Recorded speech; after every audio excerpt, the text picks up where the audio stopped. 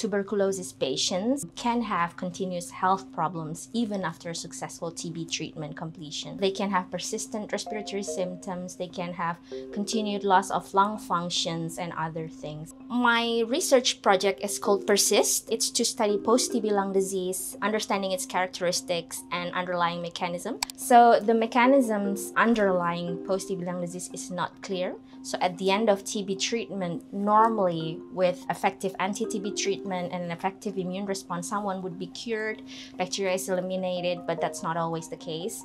A proportion of patients continue to have persistent inflammations in the lung. In lower middle income countries with high TB burdens, these patients are often misdiagnosed as having TB relapse. In the National TB program, there is very limited information about post-TB well-being and also post-TB care. Hopefully, by understanding the underlying mechanisms, we would be able to determine risk factors, stratify and categorize patients, and then help to discover prevention and therapeutic strategies aiming to target each of these patients at risk.